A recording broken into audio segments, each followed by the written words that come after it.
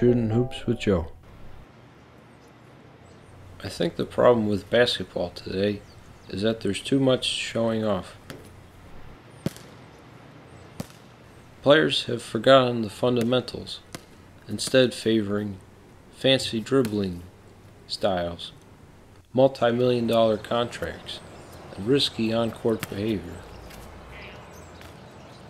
I know, because I used to be one of those players myself. 2 years ago, I was dismissed from my park league on account of unsportsmanlike conduct after I did a 360 off the hood of an ice cream truck and finished it with a tomahawk slam.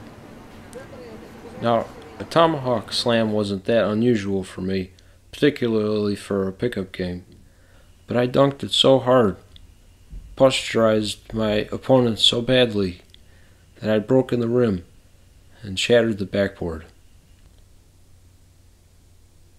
As I watched the shards of glass rain down on my opponent's heads, as well as the heads of my own team, I knew my days in the park league were numbered. Weren't for that, I might have gone pro. Now let's go over the triangle offense. I never thought of the Police as punk rock. Most people don't.